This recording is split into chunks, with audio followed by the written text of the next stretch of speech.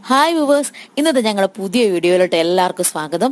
ഇന്ന് ഞാൻ പറയാൻ പോകുന്നത് നിങ്ങൾക്ക് എല്ലാവർക്കും വളരെ യൂസ്ഫുൾ ആയ ഒരു കാര്യമാണ്. എല്ലാവരും തന്നെ സൗന്ദര്യം സംരക്ഷിക്കാൻ വേണ്ടി നടക്കുന്നവരായിരിക്കും. പിന്നെ എന്നെ കണ്ടാൽ എൻ്റെ പ്രായത്തിനേക്കാൾ കൂടുതൽ എനിക്ക് വയസ്സ് വിഷമിക്കുന്ന ആൾക്കാരുണ്ട്. ചർമ്മത്തിൽ നേരത്തെ ചുളിവുകൾ വീണ ആൾക്കാരും ഒക്കെ ഉണ്ട്. അവർക്കൊക്കെ വേണ്ടിയിട്ട് അടിപൊളി ഒരു ടിപ്പാണ് ഇന്ന് ഞാൻ പറയാൻ പോകുന്നത് എൻ്റെ വീഡിയോ. അപ്പോൾ വീഡിയോയിലോട്ട് പോവാം. നമ്മുടെ മധുരമാണ് ഇവയ്ക്കൊക്കെ കാരണം എന്നാ പറയുന്നത്. മധുരത്തിന്റെ അമിത ഉപയോഗം നമുക്ക് ഒരുപാട് ദോഷങ്ങൾ ഉണ്ടാക്കുന്നു. എന്നാൽ ഇതിന് നമ്മുടെ ചർമ്മത്തിന്റെ ആരോഗ്യവും സൗന്ദര്യവും നശിപ്പിക്കുന്നതിൽ പഞ്ചസാരയ്ക്ക് വലിയ പങ്കുണ്ട്. പഞ്ചസാരയ്ക്ക് മാത്രമല്ല, മധുര പലഹാരങ്ങൾക്കും വലിയ പങ്കുണ്ട്. എന്നാൽ ഈ കാര്യം അധികം ആർക്കും അറിയാനിടയില്ല. കൃത്രിമ മധുര പാനീയങ്ങളും ദോഷകരമാണ്.